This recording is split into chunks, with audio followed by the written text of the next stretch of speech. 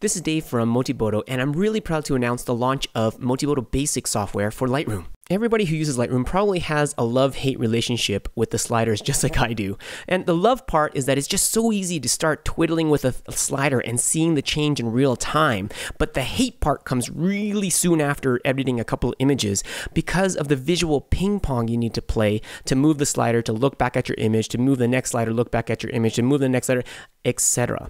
What if I told you that instead of moving the sliders, you could touch type all of the basic adjustments literally at your fingertips? Well, that's exactly what Motibodo Basic does for you. Let's take a look without and with Motibodo to see what exactly it does and why you need it. First of all, let's edit this image without Motibodo Basic. Traditionally, what you need to do is look at the image and say, image, this needs a little bit more exposure. And then what you do is move your mouse and your eye over to the exposure slider and then grab it and increase it just a little bit. Your eye moves back to the image and then, yeah, that's all right. And then you let go of your mouse and then your eye goes back and say, I need contrast.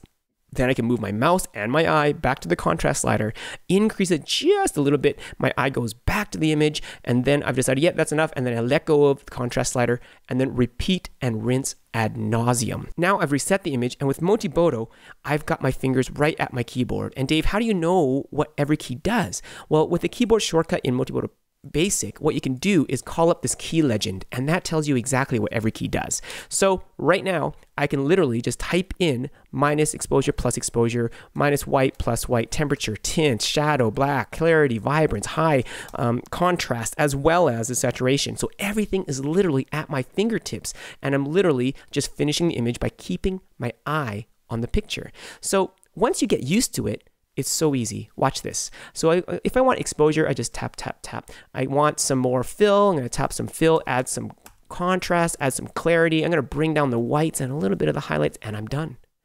That's how easy it is with Motibodo Basic. And it gets even better, because what if, let's say you shot an image and it's a little bit underexposed, let's say this image over here.